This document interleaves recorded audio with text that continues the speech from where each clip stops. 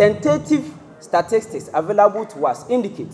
that out of the about 560 students who sat for the exams, 91 of the students passed all the 10 courses, 170 of the students failed one or two of the courses, and 295 of the students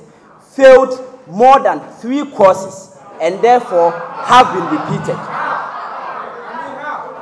Basically, the Independent Examination Board is telling us that 84% of students who sat for the bar exam in May and September are not qualified to be called to the bar, and this failure rate is unprecedented in the history of the Ghana School of Law since its inception in 1958.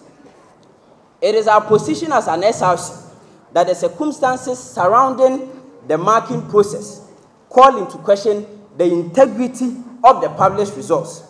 We are convinced that the absence of transparency in the setup and the conduct of the exams, as well as the marking and its subsequent release, makes the results not a true reflection of the performance of the students of the Ghana School of Law. And accordingly, we totally reject the results as has been brought by the Independent Examination Board.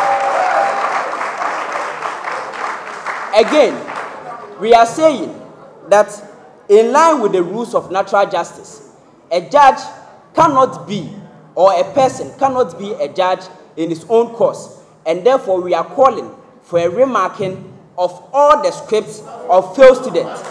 But most importantly,